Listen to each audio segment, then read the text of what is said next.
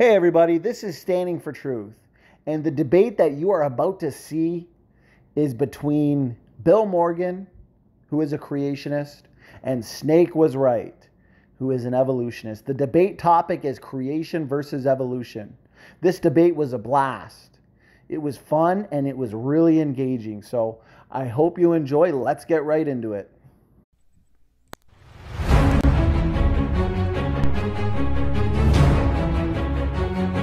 This flapdoodle is easily unraveled, so therefore moot in this debate.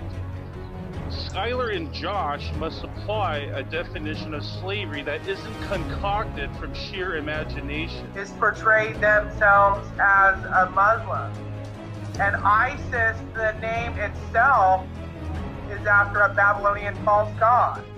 I think you would be a biochemical predestinarian, which would mean all your thoughts and decisions are just predestined as well. Gamma G kicks on, and then gamma A for the remainder of the pregnancy, and then those turn off, and then the last one turns on. So if I'm looking at a gene pool, and I agree evolution would be defined as change in allele frequency over time. Obviously in populations, not individuals are evolving, but populations are evolving. Did your brain have a designer? No. I believe you. Go ahead. Please tell me how the respiration system of a reptile that uses a bellows two-pass system evolves into a single pass with air sacs and no diaphragm. Just a step-by-step idea. Yeah, that would take a long time. Welcome to Christian Debate Consortium. This is Praise I Am That I Am. I'm excited to present this enthralling debate between two experienced debaters on the topic of creation versus evolution. Without further ado, here is Standing for Truth. Awesome. Thanks for that, Praise. Thanks so much, Bill Morgan and Snake Was Right for doing this, for giving us your time. A lot of people are excited. I'm really excited. So this is going to be awesome. Just like Praise said, please subscribe. We got a lot of good debates coming up. We've hosted a lot of debates. Our first one on the Christian Debate Consortium was just last week between Kent Hovind and Adam Heap on the global flood. So a lot of good feedback there as well, guys. Go and check that out. At the end of the month so far, we've got Ken Hovind again debating emotionally stunted emoticon on the global flood versus uniformitarianism. So lots to look forward to on this channel, guys. So we got a formal debate tonight. It is going to be 15-minute openings. We're going to start with Bill Morgan, followed by 8-minute rebuttals, 30-minute discussion. So a lot of fun there. I know that's a lot of people's favorite parts of the debate. We've got a concluding statement of 5 minutes and then a question and answer. So make sure you tag either Standing for Truth or Raw Matt in the chat with your questions, and we will save those and make sure we ask them at the end there. So what we'll do is we will hand it off to Bill, who's going to start with his opening presentation. So Bill, go ahead. Hello, my name is Bill Morgan. Thank you for sponsoring the debate. Taylor, thank you for talking the subject with me. I've been a mechanical engineer for 35 and a half years, and I enjoy talking about creation versus evolution. And this debate is which is the better explanation. Creationists believe at the core that there is a creator, a designer. Creationists typically believe that the creator is supernatural and has an IQ that approaches infinity, okay? So, some important topics that we can discuss. A question for Taylor that I will discuss. How did matter and energy originate? What is your best explanation? I never ask, how do you know? Because nobody knows. I wasn't there, you weren't there. But what's the best explanation for matter and energy's origination? The first law of thermodynamics teaches that matter and energy is neither created nor destroyed. So a translation, matter and energy does not poof from nothing by natural means. That is a law of science, yet we do have a lot of matter and energy. The second law of thermodynamics teaches us that matter and energy are functions of time and thus not eternal. So if matter and energy cannot appear from nothing and is not eternal, I believe the best explanation is a supernatural explanation. And that explanation conforms with two laws of thermodynamics. Next question for Taylor is, how did life originate? What is your best explanation? Once again, neither one of us was there, but what are the best tools that we can use? Well, we can address the law of biogenesis and the cell theory that teaches that life only comes from life. Now, not only do we have this strong theory and law, we have observation. Everything that we see, life only comes from life. My dead dogs in the past, it'd be great if they could come back to life, but they're not, and we all know that they won't, okay? Very important question. Do you think humans have bacterial ancestors? Neither one of us were there at the origin. Was there only bacteria in the beginning? And are they our ancestors? Here is electron microscope image of bacteria on the head of a pin. Thousands and thousands of bacteria. This is not meant to be a smart aleck question, but the debate is really, is this our cousin? I can think of many reasons that it's not. In the time of Darwin, when they thought the cell was a blob of protoplasm, it might have been fashionable or cute to think that it could change into different organisms. But my belief is with our knowledge of DNA, genetics, and biochemistry, it's undefendable to think that bacteria is the ancestor to humans. So, simply put, I'm a simple guy. I believe apes make apes, people make people, bacteria make bacteria, ladybugs make ladybugs. Many people will say that's a religious belief, but it is not. It's supported by genetics, biochemistry, taxonomy, zoology, paleontology. All of the ologies support people make people and bacteria make bacteria. So, quick address on what science is. The most important part of science is observation. But science starts with an idea. You make more money if you call it a hypothesis, but it starts with an idea. You test your ideas by making observations, and then you reach a conclusion.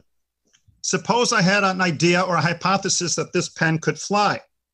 You would say, show me. Will I drop it? 1, 2, a million, a billion trillion times. My pen doesn't fly. That this pen, it'd be unreasonable for me to say pens could fly. The observations don't support my hypothesis. Many people think humans have bacteria ancestors. That's a hypothesis. It's taught as a conclusion, but I feel what's missing is the observational evidence. I feel many evolutionists have the idea, the conclusions, and they're desperately seeking for evidence. Well, conclusions should always be based upon observation, not the hypothesis, okay? So, I believe microevolution is true. Bacteria plus mutation equals mutated bacteria. That's observed. I have no problem at all with microevolution. I think it's part of the wisdom of the creator. However, macroevolution believes bacteria plus mutation plus time plus natural selection equals blue whales. I believe that to be completely false. I don't believe those little guys on the head of that pin are related to blue whales, okay? Now, bacteria can reproduce in 20 minutes.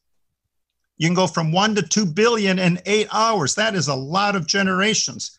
For many, many years, people have been studying bacteria. It's an important thing to study. And after billions, maybe trillions of generations, bacterium reproduction has been observed, and it's only making bacteria. Now, some people say, well, creationists don't have any predictions. Yes, we do. We predict that every bacteria that reproduces tomorrow will be bacteria. Every fish will give birth to a fish, every human to a human. So we do make predictions that is what we would observe, and it's genetics. Look at all those people, many, many billions of people. What do we observe? Every person in a picture, human parents, human grandparents, human great-grandparents, et cetera, et cetera, et cetera. Mitochondrial DNA can teach us that everybody in that picture, everybody on the planet has the same female ancestor. Goes back right to the beginning, and they call her mitochondrial Eve, which I think is a very powerful argument for creation, that people make people. Mitochondria does not go beyond Eve, okay? We're going to get high tech here. Many years ago, my daughters were playing with farm animals, and here comes Dad. And Dad said, "Did you know the pig's mom is a horse?" My daughter said, "No, it's not, Dad." "Well, what is it?" "The pig's mom is a pig." I said, "Well, honey, I'm going to send you to Berkeley and they'll beat that right out of you." I believe many, many people have vast more knowledge, of course, than my kids, but wisdom is important. Wisdom is perhaps more important. I believe a person who believes pigs make pigs, horses make horses, okay? So, can we be 100% certain something is the result of design? My answer to that is no. If it was in the past, you cannot be 100% certain that it was a design. Here's my example. Suppose you come home from school, you walk up your driveway, you see 15 stones in that pattern. Would the best explanation be the pattern is the result of design or chance? Somebody might say chance, it's scattered and random, and that's a good guess, but they can't be sure because they weren't there. Suppose you come home from school, you walk up your driveway, and you see this on your driveway, 6 stones in a straight line. Now you might say, you know what?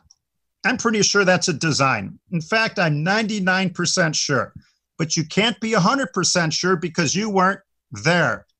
So I'd be willing to say 99% sure, 1% faith. But it's not blind faith, it's a logical, rational faith. Suppose you come home from school and you see 150 stones in a circle on your driveway. What would your guess be, design or chance? You can never be 100% sure, but you could be 99.9999 with a lot of nines sure, just a little bit of faith. You will always have faith when you are guessing about what happened in the past. But once again, it's not a blind faith. If you think that happened by chance, it's the inverse of chance or faith versus belief. I believe the chance people have much more faith than the creationists. Let's talk about the human eye. What's more complex, stones in a circle or the human eye? Okay, so polite question for Taylor. Do you think human eyes are the result of design or the result of chance? Let's start at the beginning. The cornea focuses 75% of light in the eye. Pretty cool accomplishment. The cornea is the only tissue in humans that do not get oxygen from blood.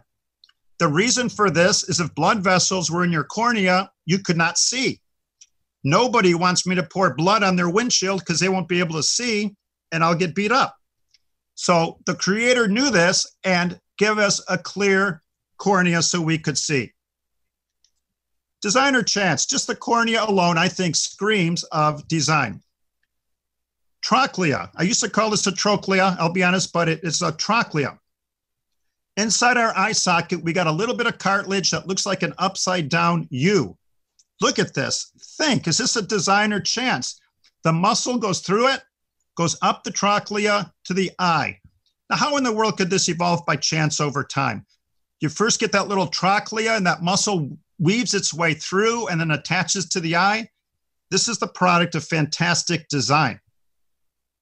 At least that's my opinion, okay? Rods and cones. Rods and cones are amazing, and I'm gonna be real simple because I'm not that smart.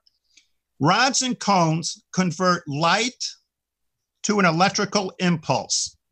The complexity is unbelievable. And it's just, the concept is unbelievable that light is converted to an electrical impulse. And you've got millions of cones, millions of rods in the area of a quarter. How does that happen by time, nature, and chance? I believe in a designer with an IQ of infinity.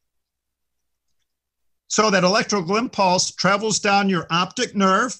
You got 1.7 nerve fibers in less than 1/10 of an inch, carries that information to your visual cortex. Now, aren't you glad we have skulls and hair? How'd you like to see that walking around? But anyways, the data goes to the visual cortex and your brain interprets. So think about this. Everything you see on the screen is an electrical signal that your visual cortex translates to vision. I believe the creator, who I believe to be God, is infinitely brilliant designer. This is not the result of chance. Let's talk about urination. Everybody does it every day. Urination does not begin in the kidneys, it begins in the brain. Right now, as we speak, our hypothalamus is measuring how much water is in our blood. If we have too much water in the blood, it releases a hormone to the pituitary gland. The pituitary gland releases it, it goes to the kidney. The kidney receives it and either releases the water to the bladder, or if we are low on water, it recirculates this. This is an amazingly designed control system with feedback. I'm not the best engineer in the world, but I can tell you these things do not happen by chance. Fantastic, beautiful design. Okay? Oh, and not to get disgusting, but you could live to be 100 years old and not once does blood come out in your urine. Imagine a filtration system that can take out the water from the blood, but none of the blood.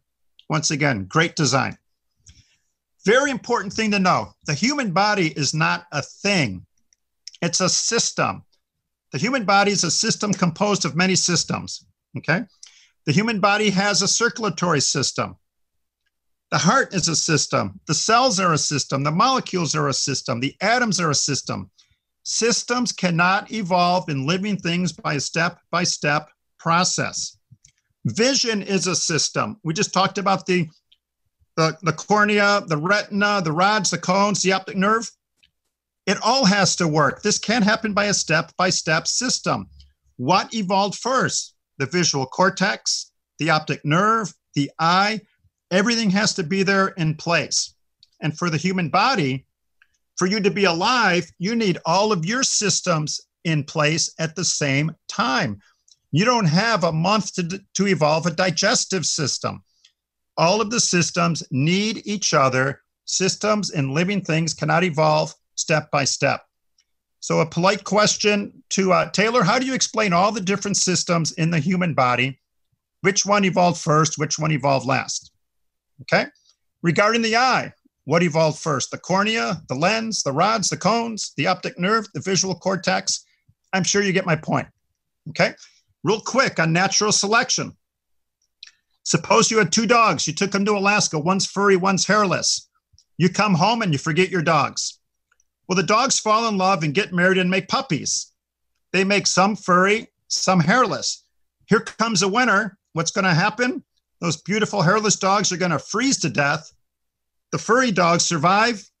They get married, and they make mostly furry dogs. They could make a hairless dog, but the next winter is going to wipe him out.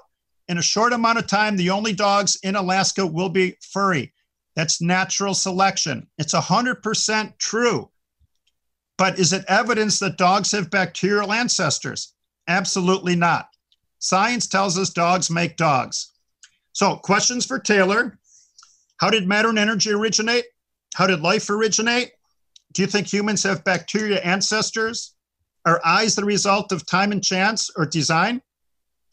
Which system evolved first in the human body, and what part of vision evolved first? Okay, I think my time's up. Close enough. Perfect.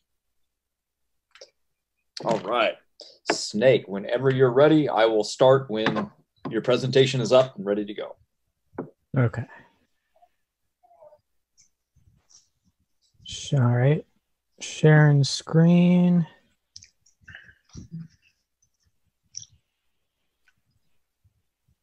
All right. Can you see it? Yes. Okay. So I study molecular biology in school. And so evolution, even on the biochemical scale, it's pretty much seems like second nature to me. So it's really interesting to get into, why people don't understand it and things like that. So I'm going to try and address most of your questions. Anything I don't cover, I'm sure we'll get into. But first of all, he asks, how do matter and energy originate? And I'm just going to say this has nothing to do with this debate because of evolution. Matter and energy, the origin of matter and energy don't have anything to do with evolution. Evolution doesn't explain the origin of energy and matter. It only explains the diversity of life. And same with the question of how did life originate? Same response. Evolution does not address the origin of life. It only addresses how life changes. So I'm an atheist, but I will actually grant you for the purposes of this debate, God created the first life, and that doesn't actually touch the subject of evolution. So we don't know what the first life was. Another question, we do not have bacterial ancestors. We have a shared ancestor with bacteria, but the single-celled ancestors that we do have were not bacteria. And that's why bacteria probably possess some sort of feature that suits them best to be single-celled and not to group up into multicellular types of bodies. We are made up of cells, and single cells can communicate with each other. And so all that really would have to happen on an evolutionary scale would be that single cells learn how to communicate differently and how to adhere to each other. And actually, the immune system is a pretty good example of how we have cells literally just crawling around in our bodies that are still our cells, and they communicate very complex ways with each other. But it's all feedback loops, so it's easy to understand at a chemical level. Not easy to memorize all the letters and numbers that they go by, but okay. And as for apes make apes, yes, that's true. And but the thing that you guys seem to be missing is apes make different apes every generation. They don't make clones of themselves. They make, every generation is different. Every child is different. And so I'm glad that you accept microevolution, so we can skip over some of this stuff. The reason that scientists accept evolution is because it produces results. Cures and materials, we actually can cure diseases, research diseases. We can find fossils that have never been found before. We can predict their features. We can, using the sciences that surround the theory of evolution, such as radiometric dating, we can certainly find certain rock strata, and we can use other geological methods to find minerals and things like that. And so we know that those methods are reliable and make good predictions. So they can be used for other sciences. And so going back to apes will always make apes, fish will always make fish, et cetera, I would not classify that as a novel prediction, which is what actually matters in this. So you can make the prediction the sun will come up tomorrow based on your model, and no one will care because we all know the sun will come up. Same with evolution. Evolution says dogs will produce dogs and fish will produce fish. It's just there's a little bit slight of a caveat there. Each generation will be slightly different. A fish will produce a fish, but the fish will be a little bit different every time. And you already acknowledged this with microevolution. Just touching on mitochondrial Eve for a second, that just refers to an individual whose genes managed to spread across the whole population.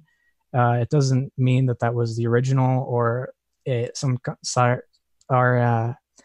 member of a original bottleneck. It reminds me of kind of the classic Kent Hovind misconception, where he thinks that two members of the same species must have the same mutant gene at the same time for a gene to spread, and that's not how genes spread. They can just spread throughout the population through normal breeding. And I'm glad you admit that there's no way to actually know whether something is designed or not. And so your question would be, what's a better explanation? And the way scientists address this question is whichever model produces more results. So as soon as your model starts producing results that are as good as evolution, it will completely destroy and supplant evolution as a science. But that's not happening. Evolution does produce results, and creationism does not produce results. For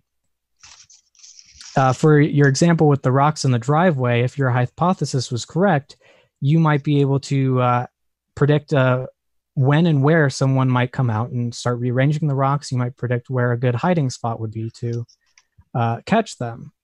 And this is based on your hypothesis. If I thought it was just raining rocks, then I might be looking up at the sky all day, and I would never find out what the truth is. And so the proof is in the pudding. The proof is in your model.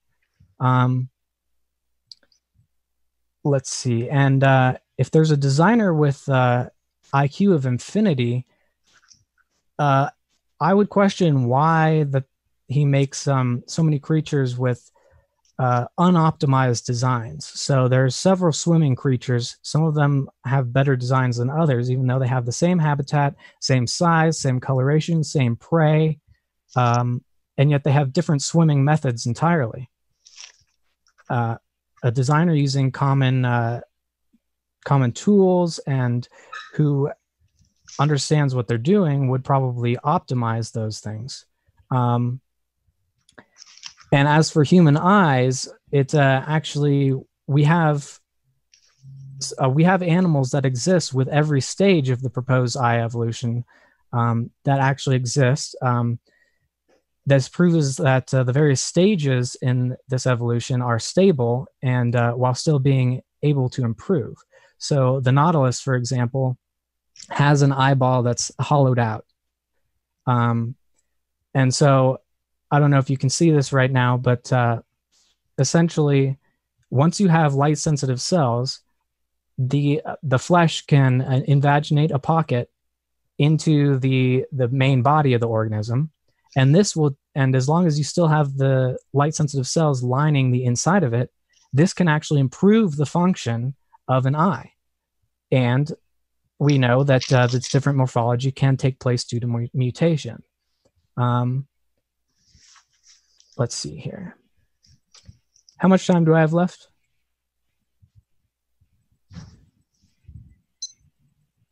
Sorry, I was on mute. You have 6 minutes. Okay. So I would like to focus the discussion mostly on this topic of how evolution actually works. And so I'm going to be repeating kind of modification with descent. How things repurpose and refine existing traits and information to create new traits. So for example, in 2016, they did a study on bearded dragons and a few other animals, and they discovered that hairs, scales, and feathers all grow from the same type of anatomical appendage in embryos. And so this exact same skin feature will eventually diversify. And as we all know, hair, scales, and feathers are all made of keratin. So this is just a repurposing of something that already exists. And a scale, essentially, is just a thickening of the skin cells. And a hair is just a very thin version of that. And a feather would be an even further modified version of a scale or a type of hair-like appendage. All made out of the same stuff, all born out of the same appendage, or same skin growth. And in terms of modification with descent, the only difference between the proposed early birds and late theropods is basically the length of their fingers and the length of the feathers on their arms. We know that theropods already walk on two legs. We know that they already have feathers. So how is it out of the question that a mutation would elongate their fingers and their arm feathers, and this could provide all kinds of benefits?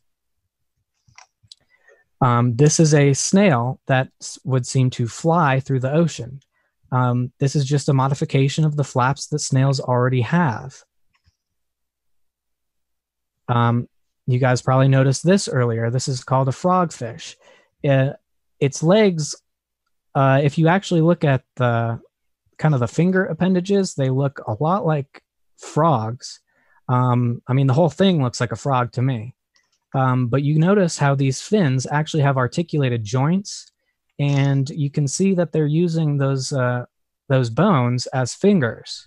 So it's just repurposing of something that's already there. It's not a new feature. It's a different feature. It's a modified feature. Same feature, perhaps a different function. So I'm also going to want to try and pin down where the boundaries between kinds are, such as between crustaceans. Anything, really. Snakes, lizards, reptiles of any kind. Can you tell me whether or not crocodiles are related to lizards?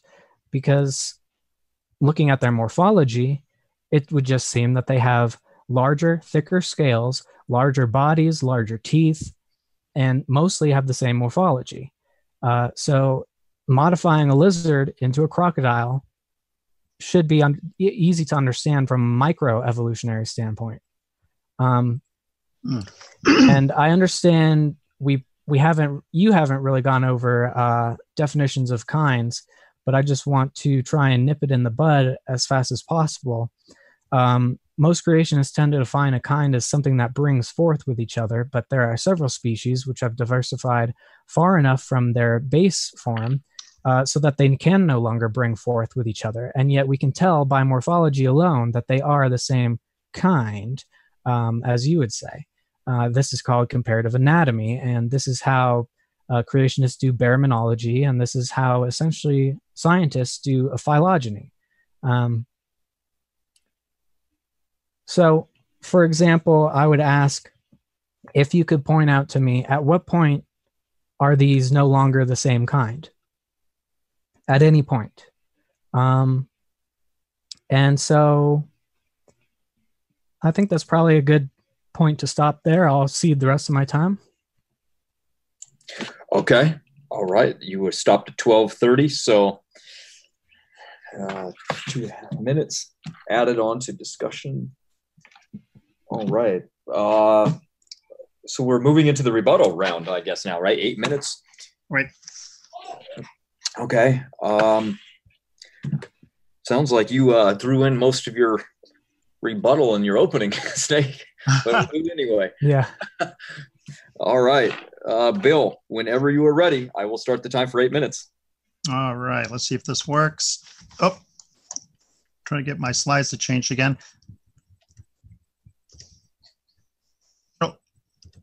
Last time, somehow the screen got a little bit smaller and my slides started to work again. Yeah, you gotta learn. I have to probably go through this myself. There we go.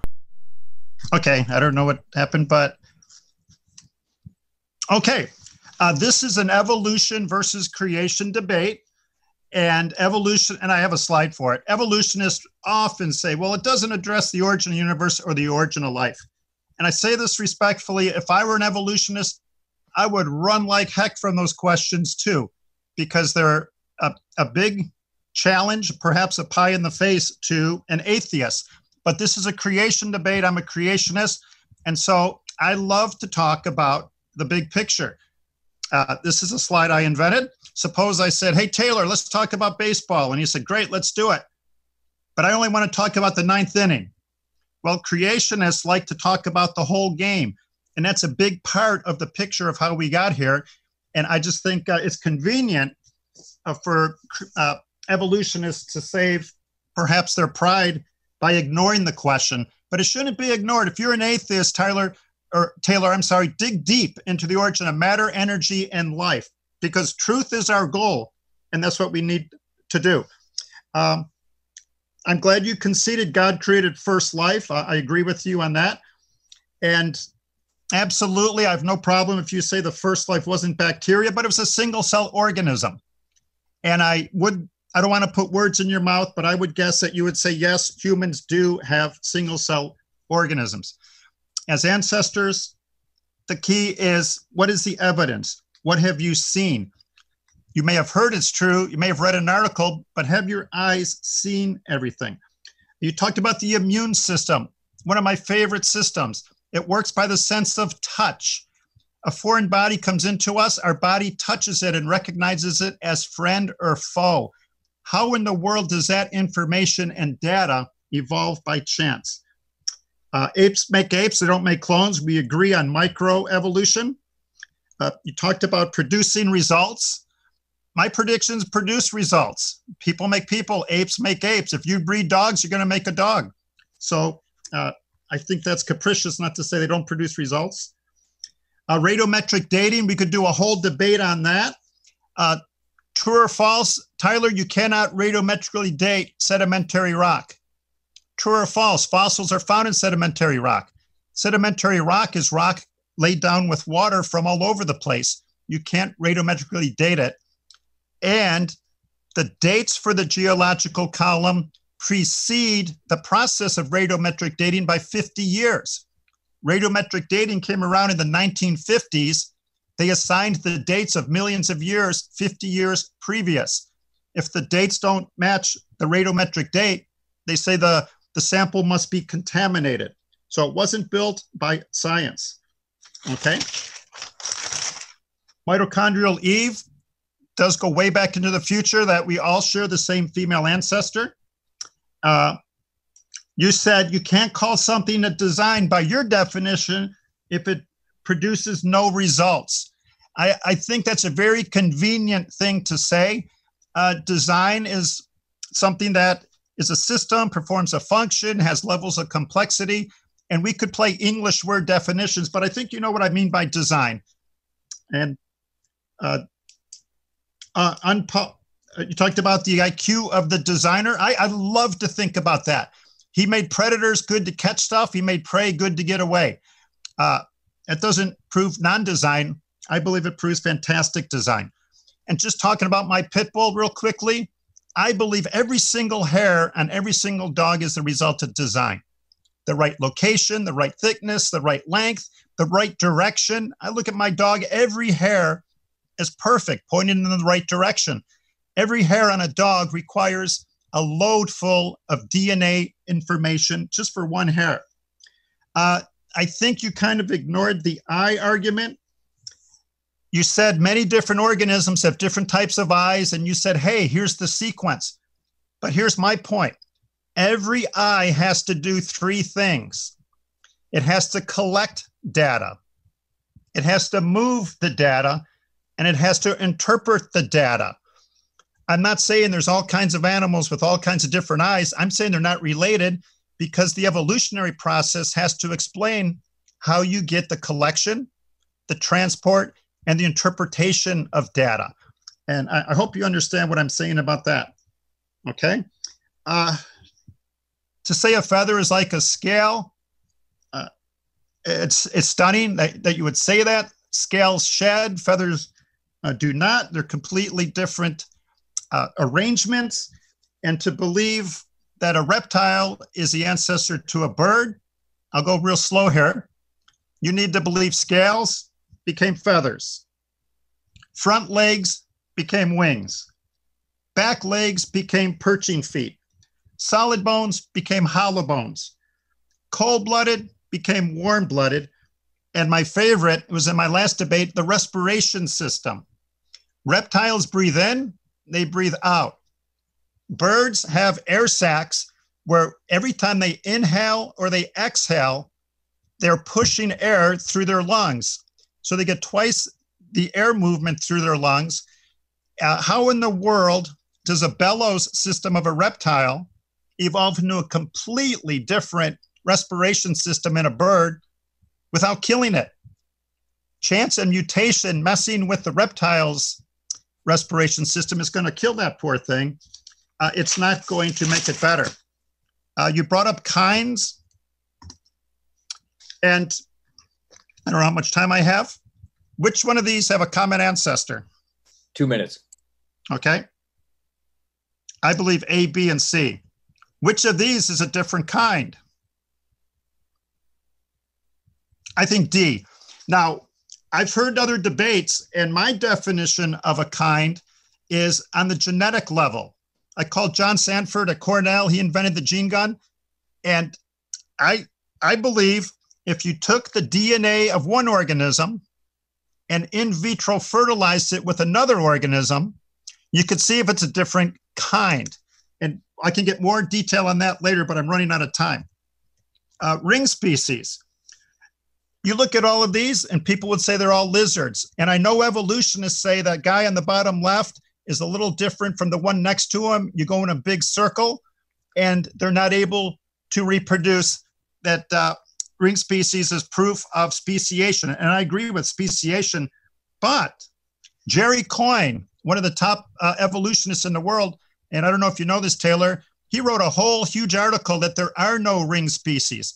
He's talking about many gaps between the supposed rings. And I love these debates because it makes me do research and I learn more and more. So I'm grateful to be here. Tiktaalik, you want to talk about Tiktaalik? Look into the details. The fish with the first neck evolved slowly into a land animal. Whenever you read an article, people should ask, what did they actually find? Well, let's talk about Tiktaalik. They have the skull.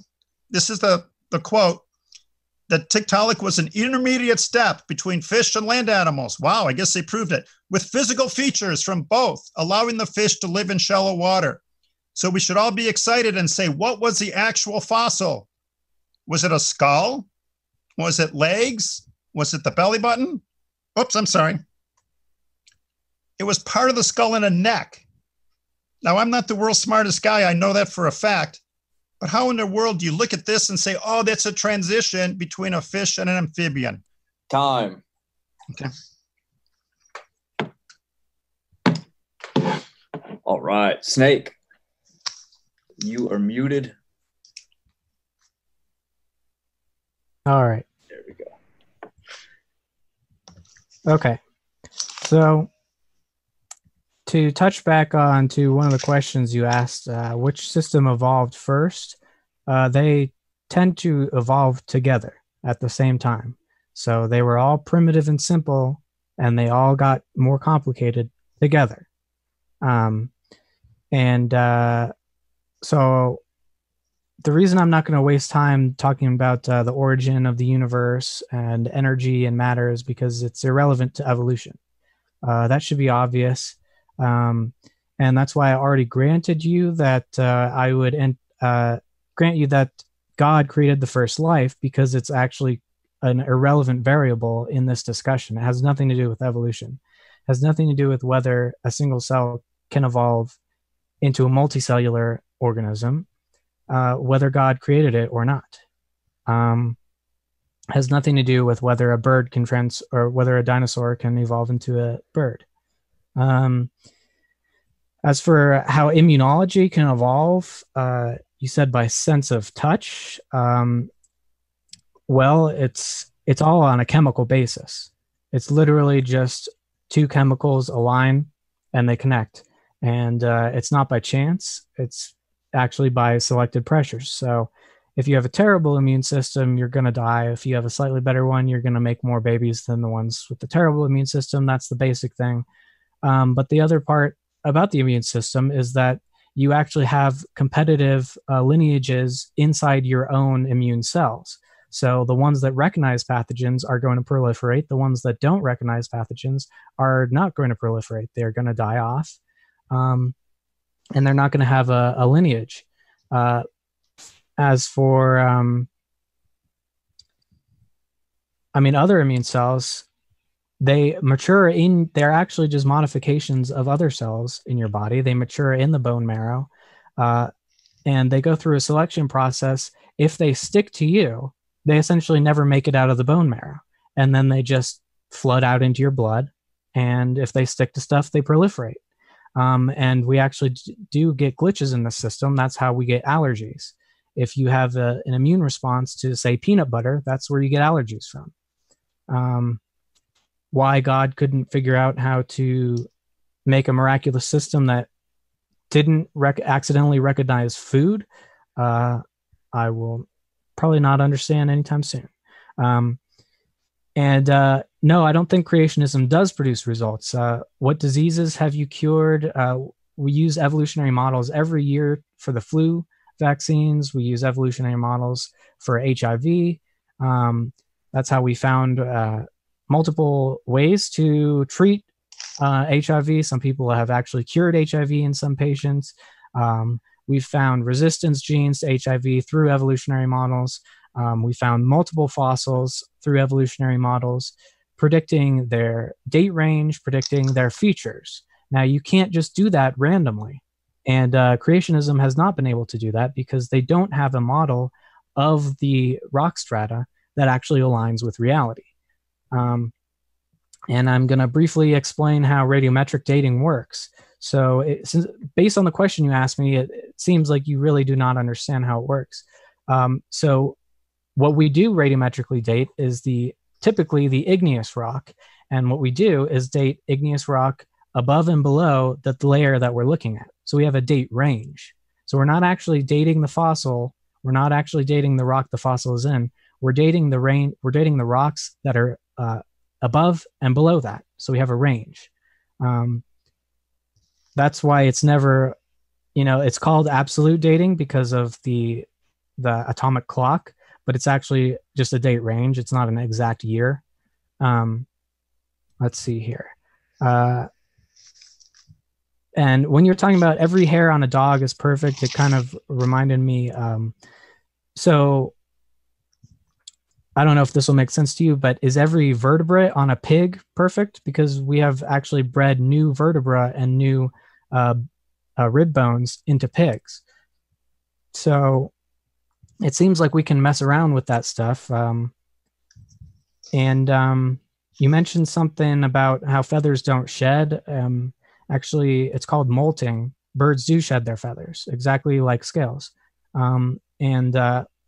Most basal animals shed their fur. Hair is kind of a more evolved version of fur. Again, everything is a modification of something that existed prior to it. Hair is an extremely thin scale. Feather is an extremely thin scale that has, for lack of a better term, feathering on it. It's broken up. All you have to do is alter the biochemistry of those anatomical placodes that produce hairs, scales, and feathers, and it will produce a different series of keratin connections. As for dinosaurs to birds, you don't actually have to believe that scales can evolve into feathers because dinosaurs already have feathers.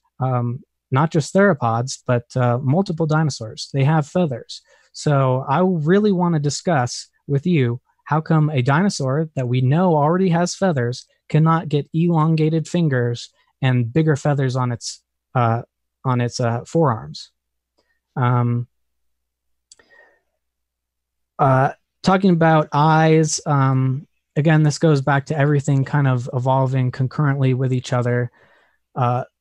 The brain is going to be basically, primitive brains are just bundles of nerves, and nerves are just electrical connections. So the electrical connection will stimulate something else to happen.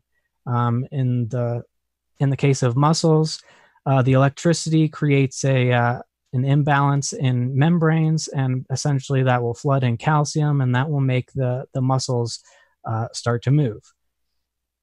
And the same thing basically will happen with an eye. So light will cause some kind of chemical change in a cell, and that cell will give off a chemical to a nerve cell, and that nerve cell, nerve cells do what nerve cells do, and they carry an electric impulse based on the electric properties of the chemicals that are inside of them. You can basically change the polarities, and that generates an electrical signal in a particular direction. And any cell can pick up that signal, and it's just a chemical process, a chemical exchange. Maybe we can talk more about that. But as far as a very primitive eye, it would just be a photosensitive patch, and an animal that would go towards the light for whatever random reason, it would evolve along that. Perhaps there's more food towards the light. Perhaps the animal that hides from the light has a better chance of survival because it's easier seen by predators in the light. And you use 3 very similar bird species in your example, but I would like you to tell me which of all of the birds are related and which are separate kinds. That's kind of more the challenge. Obviously, you think bananas are not like birds. And harkening back to that, the frogfish, I'll put it up again. 20 seconds. 20 seconds. But we know of fish that can walk. We know of fish that have articulated fins. We know of fish that can walk on land.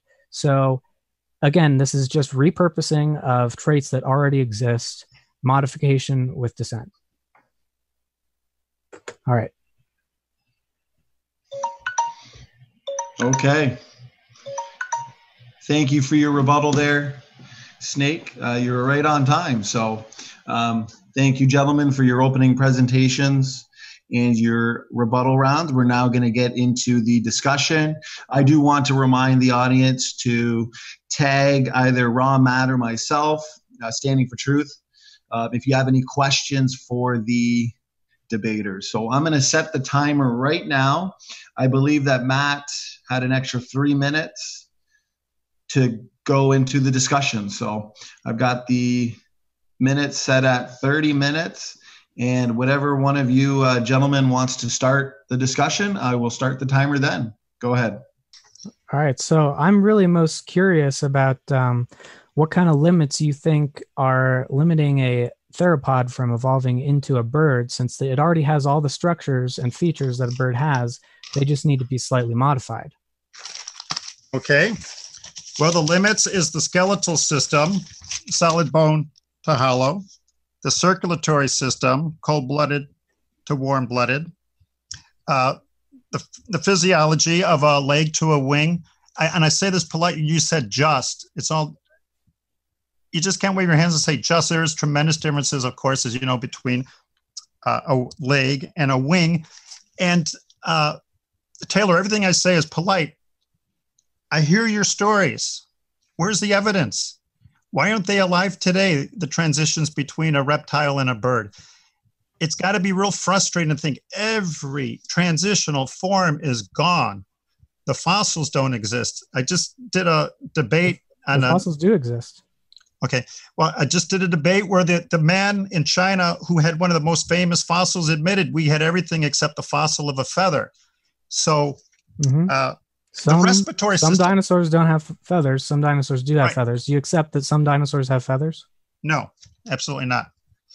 But Okay, the that's man a problem. who did an article on it admitted they didn't have any feathers. Alan Fiducia, I know you've heard of him. He was talking about a specific dinosaur. He was not talking about all dinosaurs. Okay, and I've got lots to learn, but I'm pretty sure he does not, but I could look that up. That I believe he talked that there was no evidence of the dinosaur fossils. For that particular fossil. Right. Okay, like I said, I'll look it up. You know. Well, I can show you fossil feathers on a dinosaur right now. Do you know what a theropod is? Yes. So its leg is not becoming a wing. It has arms, right? Yes. Right. So why can't its fingers elongate? Well, it's already got the same number. It could elongate, but how are you going to change the respiration system, the scales to feathers, the legs to wings, cold-blooded to warm-blooded? You got a lot of Grand Canyons to jump across instead of just getting the fingers longer. Would you agree? Well, that's all modification of something that's already there. It's already got blood. But the point that I'm trying to make is, so say that there was a dinosaur that evolved wings, and it didn't evolve hollow bones, and it didn't evolve warm blood or anything. At what point would you say that it looks so much different from a dinosaur that it's not a dinosaur anymore? Well, that seems to be more philosophical. Birds, we know. But that's why we're trying to understand each other. Right. So at what point? Okay, are you done? I have a definition of birds: wings, feathers, hollow bones, warm-blooded. Definition of reptiles: you gotta. It's almost like a flea jumping across the Grand Canyon. You got about 7 Grand Canyons to jump across to get from a reptile to a bird, and it's not just getting the fingers longer, but the respiration system. This isn't an IQ quiz, and I enjoy talking to you. So it's not a pop quiz. You don't have to answer, but you understand the bird respiratory system, correct? A little bit, but it's just a modification of a respiratory system. Okay, there you said the word "just" again. It's completely different. The diaphragm is lost. Air sacs are gained. It's single pass. It's a beautiful design. Sorry, I'm an engineer. So lungs are already air sacs, and losing features is possible. No, the air sacs aren't the lungs. The air sacs hold air, so it pushes air through the lungs when it exhales. Mm-hmm. And my goal isn't, a one-upmanship, but Google bird respiratory system and really ask yourself, could this happen from a bellows system?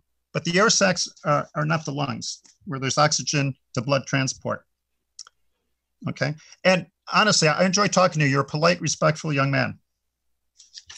Well, that's really not the crux of my question. I'm asking at what point, how many features need to change? Is a theropod with wings no longer a dinosaur? Well, are you saying it's a bird? It doesn't matter what you call it. We're just looking at the morphology. If a theropod gets elongated fingers and longer feathers on its arms, is that still a dinosaur, or is it crossing into something else? And this is said politely. That's an English literature type question, definitions. I'm a mechanical type person. I want to see it become a bird. I want to see a reptile become a bird. You can't answer the question? It's an English question. It doesn't make much sense. What if I said, if the respiratory, the wings, and the bones became hollow, then I would call it a bird. Well, dinosaurs already have hollow bones. I don't know if you knew that. I did not know that. They all have hollow bones? Yeah. Okay, I don't know that. I'm going to write that down and look it up. So the reptiles with hollow bones. Mm-hmm. Okay. And that's just a modification of a bone. Okay. Like I said, I will look that up. That is news to me. So to answer your question, I need to see living evidence, fossil evidence of transition, not a philosophical word and a bunch of drawings to explain it. But we do have these fossils. We have theropods with elongated finger bones and long feathers on their arms. Okay. I have yet to see the fossils of the feathers, and I will look that up. But, I can show you right now. Okay.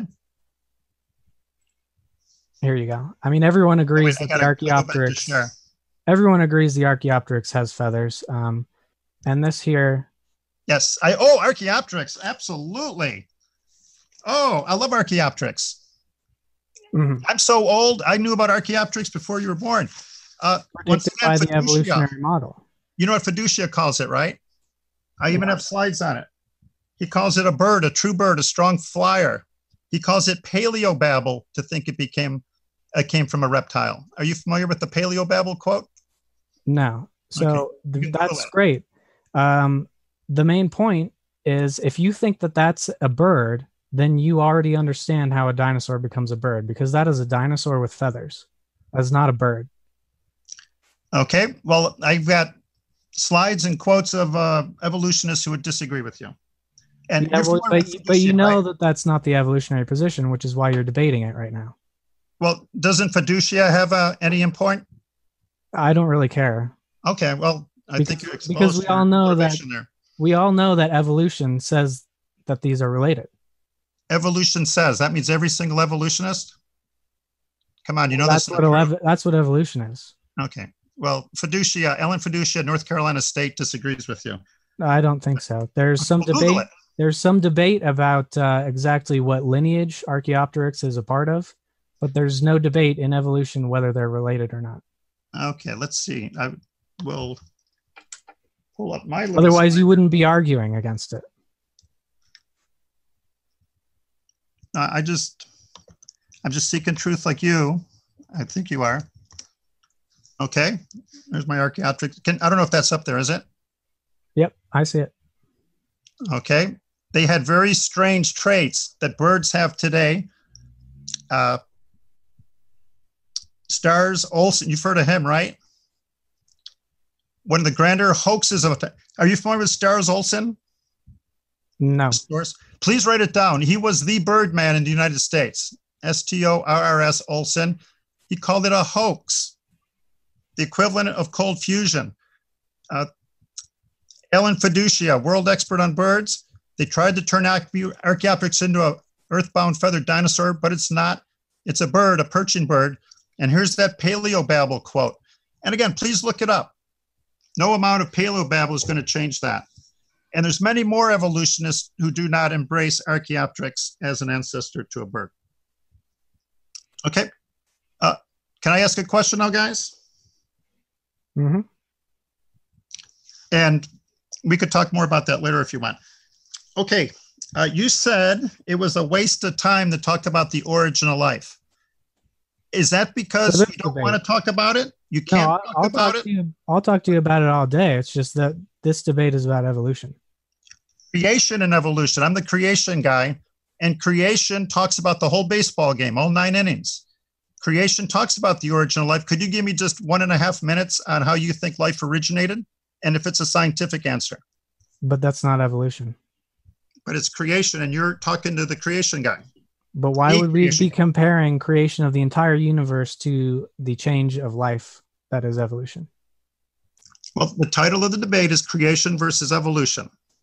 Creation but I've already given you that God created the first life for the purposes. Why did you give that? Because you'd rather not propose an answer? It's irrelevant.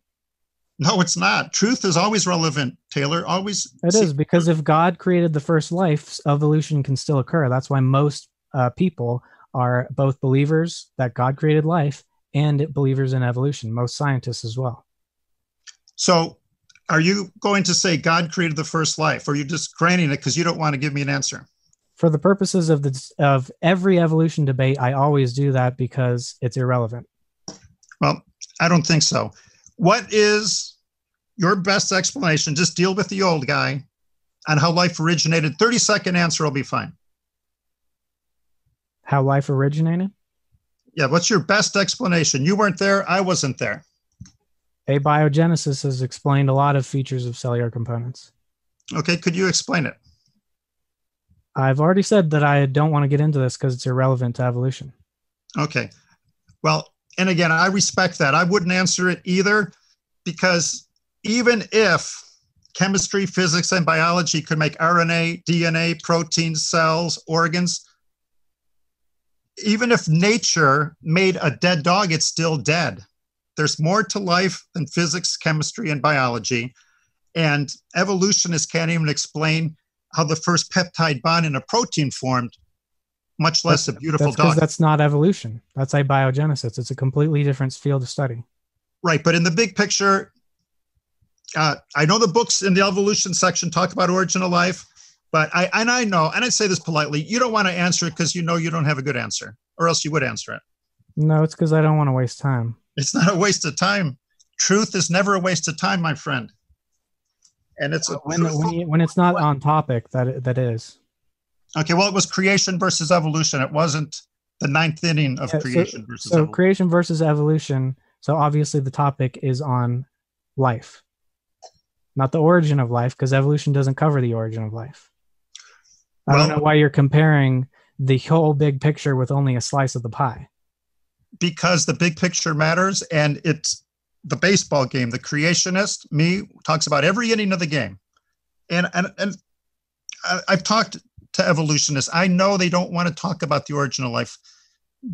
If they were playing Monopoly, they want to start on Boardwalk. Oh, we can have a whole separate debate on that. On the origin of life? Yeah. I would love to. And okay, chalk that up. Yeah. I would be glad to. And again, everything I say is with respect. People can disagree. You learn more from people you disagree with than agree with. And I would enjoy having more talks with you. I totally agree. Good. You're a good man. All right. So my main thing is I'm trying to understand where you draw the line here. So you accept microevolution. So if there was a mammal that lost its hair, that moved its nostrils, and that lost its hind legs and got a fatter tail, is this the same kind of mammal? I'm just asking to understand the terminology here, to understand what the limit of a kind is. You see my picture? I'm losing my hair. Am I changing? No, it's a joke. It's okay. Okay, losing their hair, getting a thicker tail. Is it still cold-blooded, solid bone, scaled, 4-legged animal? It looks completely different. Okay, looks different. Once again, I'm not a geneticist, but I would need to look at the DNA to consider how different it is. So which birds are not related to each other? I would be lying and bluffing to you if I could answer that. I don't know. You don't know any crustaceans where the lines are drawn there either? Nope, I could lie to you. But do you think all birds are related? And I'm asking, do you think all birds are related to each other? It's unclear whether they all come from a single bird or whether lots of theropods evolved bird-like features. Okay, and I read it, that the amount of chromosomes in birds is about 80 and reptiles is about 20 to 25. Do all birds have the same number of chromosomes? I'm not sure about that. I would guess no. And if they didn't, I would tend to say, again, I'm an engineer, that they're not all related. That's why. Why is that? Because we know that different numbers of chromosomes can occur from generation to generation. Well, I've heard of what is it, lupus or Crohn's disease or things like that. But what's the biggest change of chromosome numbers change? What example do you have? And I'm asking, I'm not setting you up. I mean, the most famous one is humans and apes. Well, you're assuming we're related, my friend. I don't believe we are. Not really. We're related and we have different chromosomes. I'm saying we're not related. We have all the same morphological structures. We have almost exactly the same DNA, except one of the chromosomes is fused. It doesn't really matter what series your chromosomes are in, as long as they are basically just balanced in the middle. So you can cut them up. It doesn't matter how many there are. Right. They all get read. It's the sequence of information in the chromosome, not the number. And I do agree with that. And but you're saying there's no or small difference between man and ape? Yeah, there's about not even a 2% difference in most of the proteins. Right. Most of the differences are a single nucleotide difference. Which winds them up in a cage where they can't have oral communication. They don't play golf. They don't do drive-by shootings. There's significant differences between us and the ape. And there's significant differences in ape cultures as well. I mean, they have different behaviors. They have different hunting styles. They have different societies. They have different tool usage. And do you think a human could reproduce with an ape? No. I agree with you. And there are several rabbits that can't reproduce with other rabbits. Mm-hmm. Right. So that doesn't actually mean anything. What we look at for a relation is morphology. And genetics, right? Yeah. Sure. But typically, I mean, most of the fossils we have no genetic information on. Let me see if I can find let's see. I'm going to see if I can get my screen up here. At time. Oh, it's not doing it again.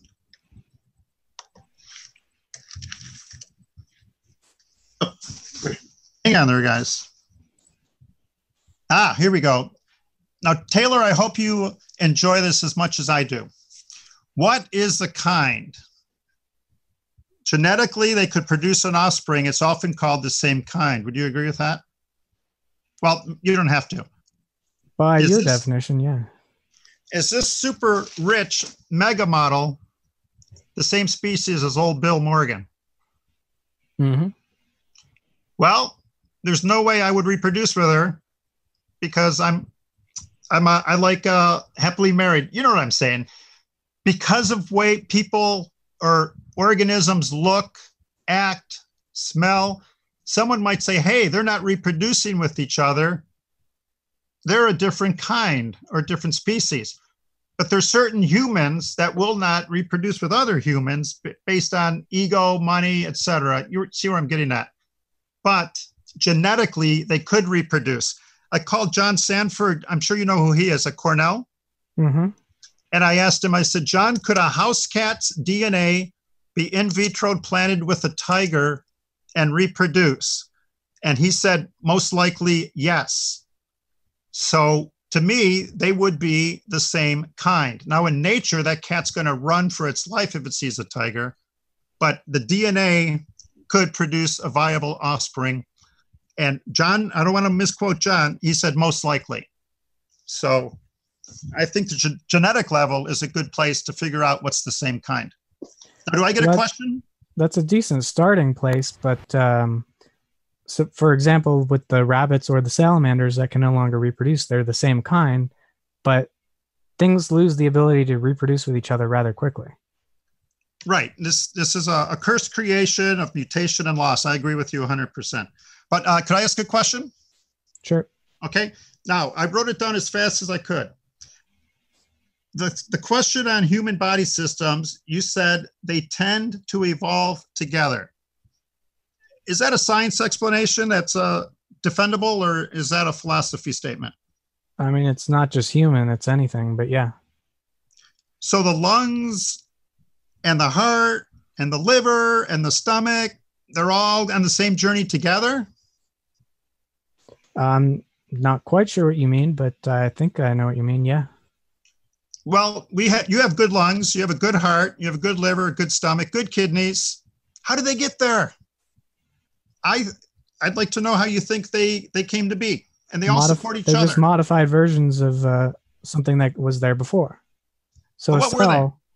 cells going all the way back to single cells when they made the bridge to multicellularity, they can communicate with each other and differentiate each other's function. So eventually certain cells would proliferate pockets of each other that had similar functions. And that would be your origin of an organ. Okay, I hear words, but where's the evidence of this grand story you're telling? The fact that the evolutionary model, first of all, can predict what kind of changes that we'll see, where and when, and the fact that we know that mutations can cause these kind of changes, can cause differences in the ways that cells communicate, can cause differences in morphology, and the fact that we have examples of almost every stage in between what we're talking about. We have an example of these very simple organ systems. But you're not going to be able to tell me how a lung evolves, a liver evolves, and a kidney evolves. You're just going to say evolution, mutation, change, information. Well, no hard data. And again, I'm an engineer. I like results. I'm a result kind of guy. We can start with lungs if you'd like. So a lung is thought to be a modification of a stomach, because fish have stomachs and they also have air sacs. So, and gills. They're modifications of something that's already there. So the organism already has the ability to create a sac within itself. It already has blood within that sac. The blood already picks up oxygen. It only takes slight modifications to have thinner tissues, an extra sac. It would just help maybe a fish grab a gulp of air when it goes to the surface, and maybe it gets a boost of oxygen that way. And it's incidental. It just has an air sac that is just a little bit more sensitive to oxygen. And so the fish, we know of several fish that hang out on land. So those fish are going to get selected for more and more sensitive air sacs that are more sensitive to oxygen. Okay. And again, I think it's like the eye, where you talked about all these so-called primitive eyes that already had the entire system in place. And I see where you're coming from, but you're saying, look at all these fish that have a beautiful system of respiration and digestion, circulation, just a few changes. But again, I'm asking how the whole system came to be. But we could even start with, hey, God created the first fish, but we already have all the systems that are needed to evolve. So, well, what's keeping you from saying God created the first male and female 100% as they are 46 chromosome with the brains we have? What's keeping you from saying that? Well, it comes out of a storybook of mythology, and also we have a rich fossil history that shows the further back we go, the human bones that we see start to look more and more ape-like. So if there was no book, you might believe it? That you disrespected, which is okay. I'm fine with that. The storybook is the problem, not a 46 chromosome human being. We run the zoos, we run the planet. Not well, I'm not saying. Well, there are tons of other mythologies that have other crazy ways of how humans got on Earth. So. Right. But again, you granted me the first life, but for some reason, you're not going to grant that the creator, we can call him, made males and females just like they are. Reproduction, I think, is the most difficult thing to explain by an evolutionary process. What if the male evolved 200 years faster than the female? What if the heart evolves faster than the lungs? I think the thing is, you're not willing to grant things. Like you said, you're willing to grant the origin of life. And I'm just going to say, I was an atheist at your age too, and that's not condescending. And one of the reasons I was is I thought creationists were a threat to what I loved, and I loved science. And I had been brainwashed to think like these nuts are going to hijack science.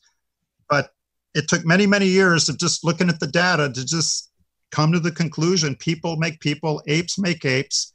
The best explanation, no, I didn't say absolute proof, instant male, instant female, every system, every organ working. But that's not actually a useful explanation. Just saying God did it, and that leaves us where? Nowhere. What do you mean? Whereas we can actually find out more about diseases and cure them based on evolutionary understanding. Well, diseases is microevolution, as you know. The flu virus mutates, it's still a flu virus. Bacteria mutates, it's still bacteria. So I'm with you. That's why I'm asking you how far can microevolutions accumulate? Okay, but you did get me on the rabbit trail. There's no way that you granted me the first life, but there's no way you'll grant me male and female instantly created. 5 minutes. I'm granting that it's possible for a God to do that, but that's not a very good explanation, and it doesn't give us much information beyond that. Okay. So looking at the fossil record, that doesn't make sense because we would just see humans all the way up. Okay, 8 billion humans. They all have human ancestors. Is that good evidence for you that humans can only make humans? That's only make humans, but each generation is different. And yes. That's how evolution works. Right, micro. And they're still humans though. So every dinosaur only made a dinosaur, and they only made dinosaurs. And eventually those dinosaurs were so different that we came up with this label of bird. But why out of 8 billion people are they only coming from human parents, human grandparents, human great-grandparents?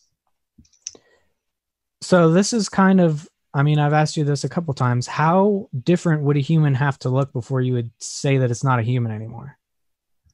I would have to talk to a geneticist that would look at maybe a police laboratory geneticist, a DNA person to say that. If we turned green and got little elf ears and would that still be human? I would send the genetic information to John Sanford and have him tell me, because looks can be deceiving, as you well know. Yeah, so if they lost the ability to breed with humans and they looked different from humans, but they obviously were modified from humans, is that a new kind? It's a lot of ifs.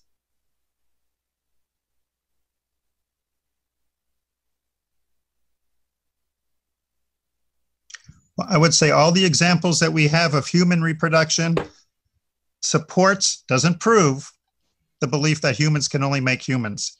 Ladybugs can only make ladybugs. And you do agree flu virus is microevolution. And I'm positive a lot of creationists help fight the flu viruses. But all macroevolution is an accumulation of microevolutions. So the whale evolution, for example, is a mammal who's just losing hair, moving its nostrils, and changing the scale of some of its body morphology. Well, I've actually studied a little bit a long time ago, and I have slides of it. We won't go to the slides because of time, of whale evolution. And all they have is drawings. And the honest drawings show what was found and what was assumed.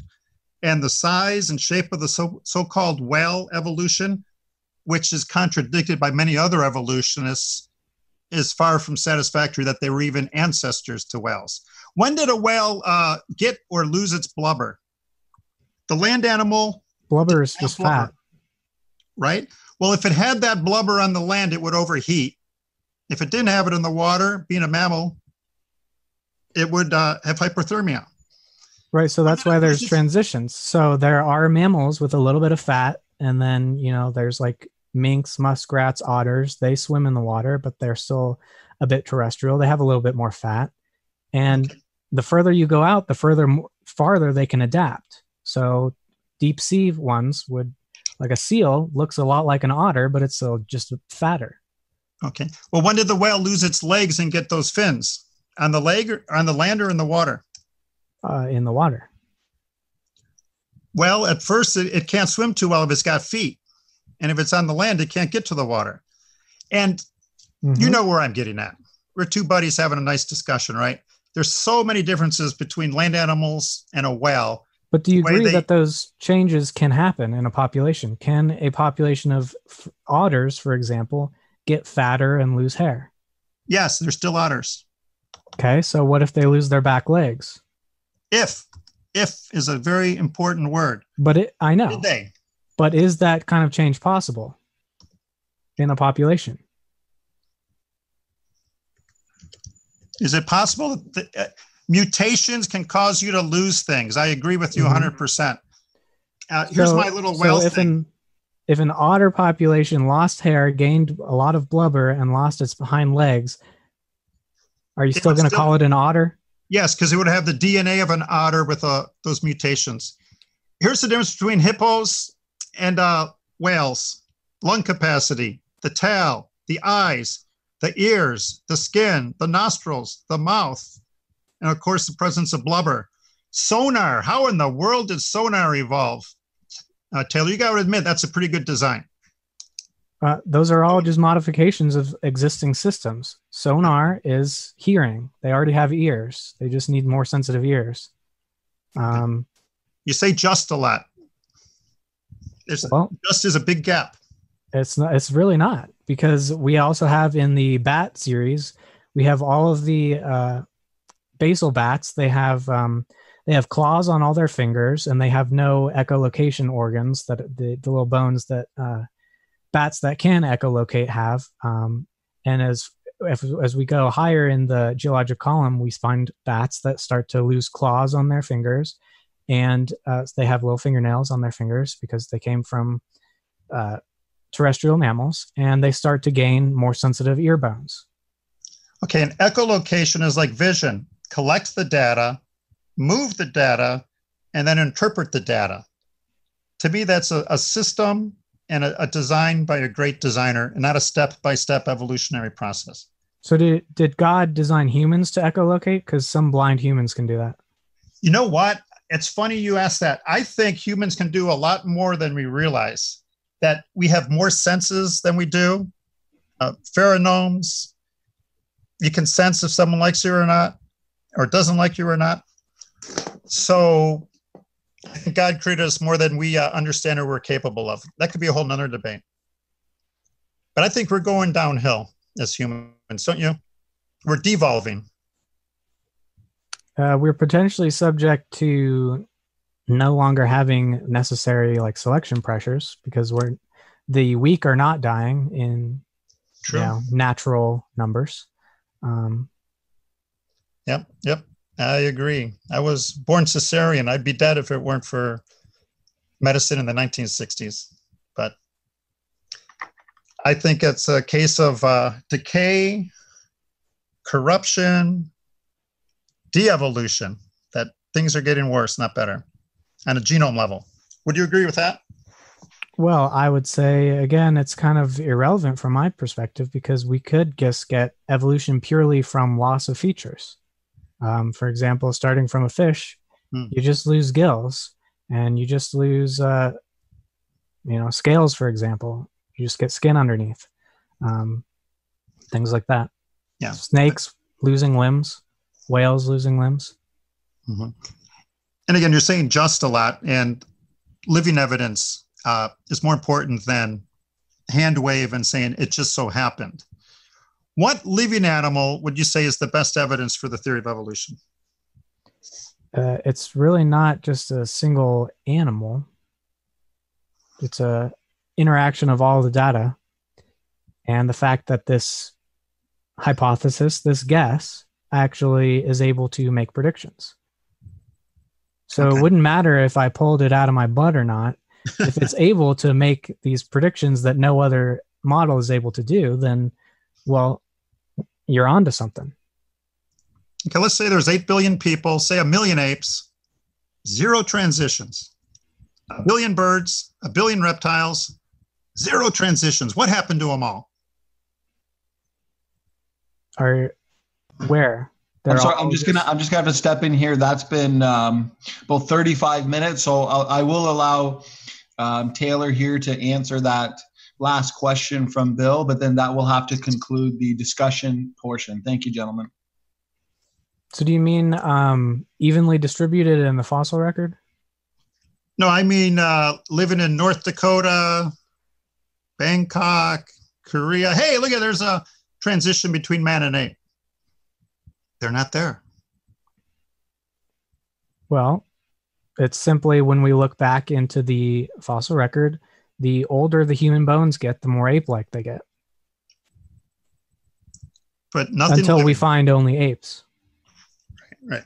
So there's only one logical explanation for that. That there's no living evidence at all. It's all gone. Science relies on observation, not hypothesis. And we observe that mutations can make changes to morphology and to biochemistry. Okay, gentlemen, thank you so much. That concludes the discussion portion. It was very lively, engaging, lots of good topics, lots of good points brought up. So thanks so much, guys, for making it fun. We will now go into the concluding statements. And since Bill, you started, so we're going to let you start on your concluding statement. So you have 5 minutes. I will start the timer on your first word. Go ahead, brother. Well, not the first word. The thing's not clicking. The other, what? Okay, hang on. No problem. Whenever you're ready. Oops, my numbers aren't right. Okay, hang on. Closing. Okay, let me get my clock started. Go. First, I'd like to thank you, Taylor. Like I said, I love learning from people who disagree with me. I enjoyed our talk. My life story real quick. I was born going to church every Sunday, learned a lot of Christian teachings, and I saw this for the first time in 6th grade in a book. I laughed at it. I said, humans are not related to apes. 3 years later in 9th grade, my biology teacher taught it to me. And I love science. I love biology. And I said, wow, humans are related to apes. Why in the world would I listen to that book with all those rules that I don't like? So I said, I'm a man of science. And I thought Christians were dumb people who didn't think. At the age of 26, I got a little bit of creation material. 3 years of research, I finally found it overwhelming that apes make apes, people make people. So it took me a long, long time. What are these? These are cartoon drawings. This is not scientific evidence. Drawings and stories is not science. What you observe is science. Now, the schools teach this. They'll say man came from ape, but they don't teach what the fossils were. Now, I know a lot of these have been proven to be frauds, but for many, many years, the so-called transitional form evidence was taught as a fact. Piltdown man was taught for about 30 years. Question of the day. Why do the school books only show drawings and not photographs as proof of evolution? We just talked about that a minute ago. There's a lot of people, a lot of apes, a lot of birds, a lot of reptiles, zero living evidence. They would love to show photos, but there's nothing to photograph. A fun question, which came first, the chicken or the egg? 2 chickens, a male rooster and a female hen. They teach that in biology. How in the world could a reproductive system evolve? The reproductive system needs the other systems, and the male and female have to be at the same time, at the same place. I believe the teachings of the Bible that God created male and female, and they had to be adults because babies are helpless. The big conclusion, I believe in a designer because of design. I do not believe the theory of evolution is not scientific. It hasn't been observed. Drawings and stories is not science. No living evidence, no fossil evidence. Dig into the details. Don't just say it just so happened. See if it's empirical. That's self-explanatory. It goes on and on. Genetics glorifies the creator. Going back to the questions, Taylor passed on number 1, passed on number 2. He believes we have single cell organism ancestors. Anyways, I'll just let you guys decide for yourself on how we answer those. I like the guy, I really do. Oops, I'm going the wrong way. There was a man in Indiana who was convinced he was dead. All the townspeople said, you're not dead, you're not dead. So they collected all the money they could get, and they got a really smart guy from Harvard to come. The guy from Harvard came out to talk to me. He said, "Are you dead?" He goes, "Yes, I'm dead." He said, "Do dead people bleed?" The guy said, "No, dead people don't bleed." The guy from Harvard took out a pin, pricked the man's finger, and it bled. He goes, "Oh, I was wrong. Dead people do bleed." Some people are so locked into their conclusion, they don't care about the data and the evidence. My only request is people are open-minded and seek truth. Don't try to prove your conclusion. Seek proof. That's how I found the Lord and God. This is said with respect. I've talked to many atheists over the years. Some people are atheists because of suffering. I understand this. Their mother died. They were physically abused for years. God, please make it stop. God, please make it stop. It didn't stop. And they go to war out of their anger. And I feel compassion for these people. Some people don't like the Bible's rules. Nobody does. It's called the flesh. Some people have too much pride to be humble to a God. A lot of peer pressure to be an evolutionist. Taylor was respectful, but there is a lot of shaming out there. And some people sincerely believe humans have ape-like ancestors, bacteria, because that's all they've ever been taught, and that it's science. So a question, the system of vision. Anybody watching this, ask yourself, does vision appear to be the result of a designer with an IQ of infinity or the result of nature with an IQ of 0? Okay? And in your life, are you going to believe drawings and words, or are you going to believe your eyes?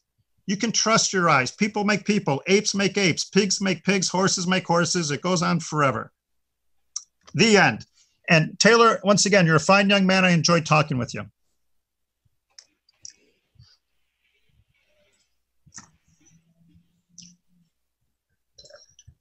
All right, Okay. Standing must be AFK. So I had 5 minutes. It was 5 minutes, right? yeah. Oh, sorry there. I had it on mute. Thanks so much, Bill, just in time. So thanks for that concluding statement. We will now move on to Taylor. You have 5 minutes. Go ahead. Okay. Sharing screen. All right. You guys see it? Yeah. Okay. So the theory of evolution, again, it doesn't work simply by drawing things on a page. We actually do have photographs of actual bones. And again, I'm just repeating myself, but the further back we go into the fossil record, the more and more human bones start to look like ape bones. And if evolution was true, that's exactly what we would find. And so you can see how these are just modifications of the same basic morphology, little tiny modifications. On the right here is just the comparison of human and ape chromosomes. Almost all of them are exactly the same except for these two, which in humans is just missing this little part due to a fusion. This is just to demonstrate how a horsefoot is just a modification of other fossils that we find, three-toed things, and we find transitions between three-toed things and one-toed things. So again, modifications to existing traits can create new traits. So for an example, a colony of single cells can evolve to just preferentially mass up into colonies, and then they can lock their cell number based on genetic relation, and they've become a multicellular single organism. And once that occurs, this is just a demonstration of how cells in a plane can form a tube. So from that, we get worms. Again, every feature of every animal is explainable by the fact that other animals have features that, if modified, can produce those new traits. And again, it's not just drawing lines on a piece of paper. It's the fact that we know traits can be modified, and the fact that when we make these assumptions, these evolutionary assumptions that these fossils are connected, we find and predict the next piece in the series in line. And creationism cannot do that. They can't predict what fossil will be in which layer because they're wrong about why it's there in the first place. They don't understand it. Going back to how a colony or some kind of sponge-like material or organism can form a tube, that's essentially a worm. And then worms, at that point, you can just differentiate cell function and create muscle parts. Legs would be a modification of the skin plus a muscle, and fins would be a modification of the leg. Insects would be a modification of this basic worm with legs form. And the fact that we find the fossils that bridge these transitions and in a date range that produces this pattern of evolution over time just confirms it even more. We have other examples. Embryology shows how morphology can change within the same exact organism, as well as it shows several vestigial traits. Whale embryos, baleen whale embryos, they have baleen, not true teeth, due to a mutation, but when they're embryos, they have teeth that go away, and we can actually find that there are slots for teeth that these whales would have absolutely no use for, because the baleen is a modification of like a dolphin type tooth. On the left here, we have a flying squirrel. It looks a lot like a bat. That's because this is a squirrel, and I'm not sure if anyone can deny that this is related to regular tree squirrels, except this squirrel just has extra skin flaps. And so this is easily explainable by microevolution. Again, every transition is explainable by a modification of a pre-existing step. For example,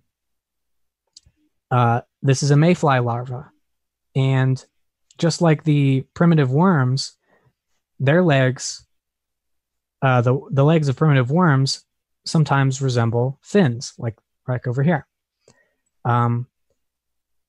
So you could differentiate and have legs and fins. And what did these become in insects? They become wings.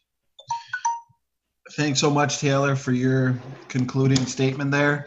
Thanks, guys, for an awesome debate. The audience had a great time. It was very respectful, very engaging. So our next portion would be the question and answer. So I do have a few questions for each debater here, which I can get right into. It looks like the first question is actually going to be for Bill. So Bill, we're going to get right into it. The question is from Emotionally Stunted Emoticon. For Bill, from what did llamas and camels descend? If camels produce camels, and I'm just reading this word for word, Bill, and llamas produce llamas, how does your answer affect your dogs only produce dogs argument? End. Go ahead. Okay, once again, the thing I like about these debates is it encouraged me to do more research. And it was just yesterday that I had read that camels and llamas can reproduce. And I'm not going to lie and say I'm an expert on camels and llamas. So I would say that they are of the same kind, that their genes, their genetic code, their genome allows them to reproduce. So what did it come from? Let's see, camel, llama, a cama or a lamel, whatever you want to call it. It's just an English word. But I don't know if I'm answering his question. Like I said, just yesterday, I understood they are able to reproduce with each other and have an offspring. So I would say they're in the same kind. So who it was, I don't know. I wasn't there. Awesome. Thank you so much. I appreciate the answer there, Bill. We'll get right into the next question. This question is for Snake. So Snake, the question is, how do you explain the existence of time and matter? Go ahead. Well, it has nothing to do with the topic, but I'll humor you guys. So the existence of time and matter. Well, what makes sense to me is the fact that there is something and anything at all means that that absolute nothingness is actually an impossibility. because if absolute nothingness existed at any time, it could never transform into something, because if in absolute nothingness there is absolutely nothing, there is nothing in it, nothing about it, which can become something. So the fact that there is something means that nothingness is logically incoherent.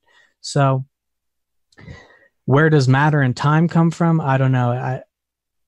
I don't think you can explain it with a God either. I think we're just woefully ignorant about it. But my view of time is essentially the separation of matter. So from a perspective outside of all the dimensions, all points in time are essentially standing still, or at all time branches, everything is at a single point in time. So it's hard to visualize or something like that, but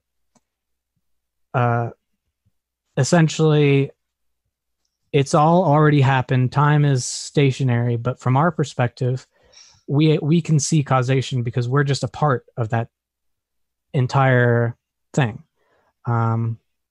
And to me, it doesn't need a God, because whatever caused it, whether you accept the first cause argument or whatever, I don't think it requires a mind to essentially pick out a point in time and just start seeing what happens within that dimension. So that it's hard to talk about all this quantum stuff, but yeah, hopefully that makes people understand a little bit. Can I do a 20-second comment, and he can comment on my answers? Of course. Yeah, we will allow per question, quick comment from the other debater. Go ahead. Okay. Real quick, when I pose my questions, I always said, what's the best explanation? Because typically I'll say, how did life originate? People will say, I don't know. Well, I didn't ask if you knew. I asked you for your best explanation. And so I believe the best explanation is a supernatural God, but I can't prove that. I wasn't there. And I think Taylor and I could agree, no matter who is right in this debate, it's still a mind-blowing miracle. But I believe his miracles contradict natural laws of science, which falsifies a natural explanation. Yeah, I just don't think the supernatural explains anything, and just trying to stick as closely to naturalistic explanations as you can. That's the best way to go. Okay, well, thank you, gentlemen. We'll go right into the next question then. This one is for Bill. So, Bill, the question is, how does Bill explain the existence of pseudogenes? Go ahead. Pseudogenes. Are those the jeans that kids wear and they put holes in them? I'm just kidding. So. I think I might have to clarify, but I think you're right. Oh, because they're not real genes. I am not a geneticist. I took college biology classes, and I would hate to give a bad answer. So if I could get a definition, I could try to get an answer. I guess the best definition would be like inherited genetic mistakes. So, for example, they will say that apes and humans, for example, share the same genetic mistakes in their genome. Got it. Okay. Now I know exactly what they're talking about. All right. I have slides on this, but I won't go to the slides. There's two explanations. Well, first, you got to learn to separate data from interpretation of data. The data is us and apes could have the same mutation at the same location. That's the data. There's two ways to interpret it. One interpretation is, hey, that means we're related with each other. That's possible.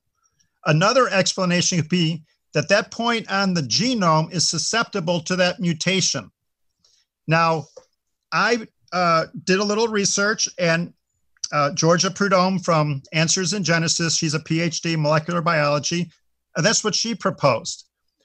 And for an example, this isn't her example, I could fall out of a tree and break my arm.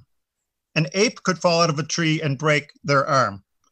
That doesn't mean we're related to each other. It means we're prone to the same deficiencies at the same location. So once again, the data is there. There's two ways to interpret it. I would say the interpretation is that gene site, which the PhD at Answers in Genesis, Dr. Prudhomme said, is susceptible to the mutation at that location.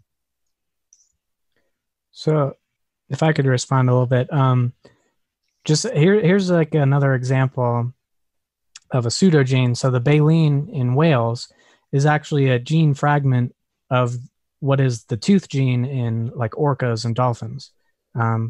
So I think a better interpretation of that is, since whales share morphology with dolphins, and since they have no tooth gene, but only a fraction of the tooth gene found in dolphins, it's a better explanation that they simply lost information in that gene and gained baleen. And loss of information is going downhill. The theory of evolution needs to go uphill. Create new information. I think that's kind of a semantic word salad, but Okay, well, let's go on to the next question here then. Thank you for your responses and your answers, guys. Very informative. Okay, so the next question here is for Snake. This is from Ray Giordano. So I'm just reading it word for word here. Apes, he says, apes' Y chromosomes are nothing like humans. Y chromosomes are passed father to son, unchanged. Humans and apes' Y chromosomes should be almost the same. Why is this? Go ahead. well, I think the Y chromosome has a higher rate of mutation than the other chromosomes. So, I mean, that's perfectly compatible with the theory of evolution. Okay, and so, then some gene elements just are more unstable than others, and they're studying that in the Y chromosome actually has a higher mutation rate. And do you have a response to that, Bill, or do you want me to go on to the next question? Remember what Brent Franklin said, right? Better to be silent and be thought of a fool than open your mouth and prove it. I don't have any idea how I would answer that question. Okay, Can you repeat it? I want to write it down. The Y chromosome in apes is significantly different than humans? He's pretty much just saying that the Y chromosome in apes is a lot different than in humans. I think it's about 70%. So his question is, if they share ancestry, then the Y chromosome should be more similar. Yes, I have no comment because I have to research that. No problem. Okay, well, we're going to jump right into the next question then. Can I add one sentence? Go ahead. They're actually pretty similar. It's just one of them has a little bit extra on one end. So awesome. That's all I wanted to add. No problem. Actually, this is going to be the last question here. It's another one for Snake. It is from Open Mind. So he asks, if evolution is not random, but survival of the fittest, why can you nor anyone predict anything in the future? I mean, evolution is supposed to be predictive, ? And I read that word for word, so go ahead. I mean, there's lots of non-random things that we don't know how to predict yet. So just because, I mean, the effect that the environment has on selection is not random. But as far as we know, the weather is pretty much random. We have a little bit of predictive ability with meteorology, but we don't have the complexity to understand how whole biomes evolve. We know a little bit. We know, if you take out a top predator, you actually might lose a bunch of foliage because it's no longer eating its prey, things like that. That's why they had to reintroduce wolves into Yellowstone. But it's more complex than it's able to predict. So, but we could predict if we knew what the environment was, we might be able to predict, So if some creature was being eaten by a predator, we might be able to predict that the smaller ones would be able to escape, or the bigger ones would be able to fend off the predator, things like that. But we're not going to be able to predict when the next ice age is going to come, when the next big winter freeze is going to come, things like that. Could I give a quickie? Of course, go ahead, Bill. Okay, great. As I understand it, evolution, the theory of evolution is a three-legged stool: natural selection, time, and mutation. Natural selection is elimination of information from a population. So that doesn't help the theory of evolution. Mutation is a loss of information in the genome. They can produce fewer proteins than they could before. That's not a help for the theory of evolution. And time, from what we know about entropy, is not a friend. So the three-legged stool does nothing to prop up the theory of evolution. Well, mutation creates new sequences, so that has created new proteins. New proteins are beneficial. Both novel and beneficial proteins. Sometimes detrimental proteins in some environment are actually beneficial to others. Right. Beneficial, I have no problem with, but new, that's news to me. That's something I've read up on, that mutations are a loss of information, but sometimes they can be a benefit to survive antibiotics, etc. It's just a change to the sequence. So you can get deletion mutations, but sometimes you get substitutions, right, which is not necessarily a loss. Okay, gentlemen. Well, thank you so much once again for your responses. A very good question and answer. Great questions from the audience. Thanks so much, guys. Once again, I want to thank the debaters, Bill Morgan and Snake Was Right. Thanks for giving us your time. Obviously, this debate would not have been possible if it wasn't for you guys. So thanks so much for making it fun and engaging. I want to do one announcement. August 23rd at 4 p.m. EST.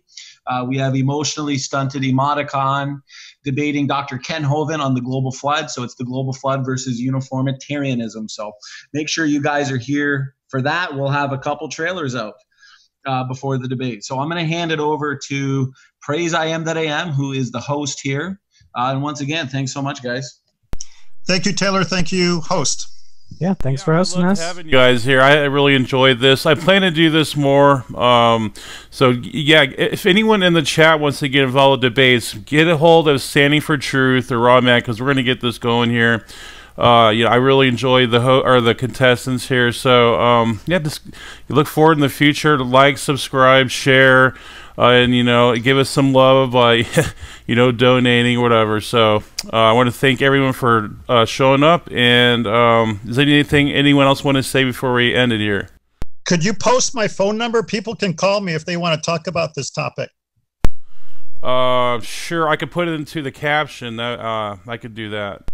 Sure, I love talking about this. Like I said, I learn more from Taylor than people who agree with me. I enjoyed the talk. Yeah, absolutely.